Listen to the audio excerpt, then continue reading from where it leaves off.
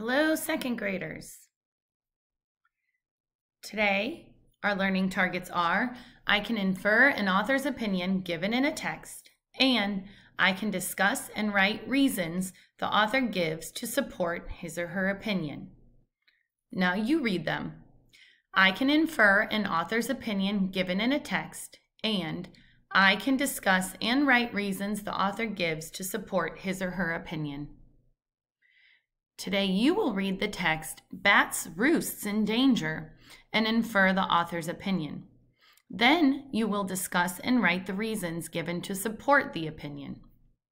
You will need the text, Bats, Roosts in Danger, page 3 of your journal, and a pencil. Now let's read about it. Let's read the text, Bats, Roosts in Danger. Bats, Roosts in Danger. Are bats living around your home? Once bats lived only in natural areas. In many places, there are buildings where forests once stood. This means that today, bats often build roosts in buildings. We must be careful, or we may put these bats in danger. Remodeling or removing buildings can cause problems for bats. A bat's nest is called a roost. Bats build roosts in different places at different times of the year. Bats can build roosts in trees and caves. Some bats build roosts inside houses and barns. A bat's roost can be destroyed when a building is changed or removed. Then the bat must find a new place to live. Bats are sensitive to noise. This is another reason that changing buildings can be a problem. Bats need a quiet place to have babies and hibernate. If there is too much noise, they might leave their nest.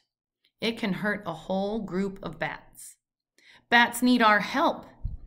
Check for bats before you add on to or remove a building. Give them another place to live by putting up a bat box. You can also grow plants that bats like in your garden. You can help bats by saving their roosts. Now that we've read the text, let's think about it. As you remember, an opinion is what someone thinks about something or the way they feel about it, and reasons are facts that explain why.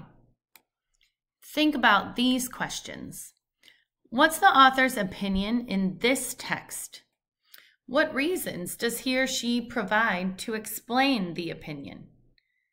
Use the text, Bats, Roosts in Danger, if you need help. Pause the video now and think about it. Now let's talk about it. What is the main topic of the text? What's the author's opinion in this text? What reasons does he or she provide to explain the opinion? Pause the video now and talk about these questions with a family member or friend. Remember, you can go back and look in the text, Bats, Roosts in Danger.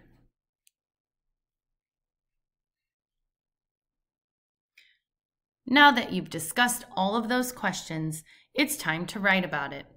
Using your journal, answer the text-dependent questions about bats, roosts are in danger. When you finish answering these same questions as you just discussed, share this with a teacher, family member, or friend. Thanks, second graders.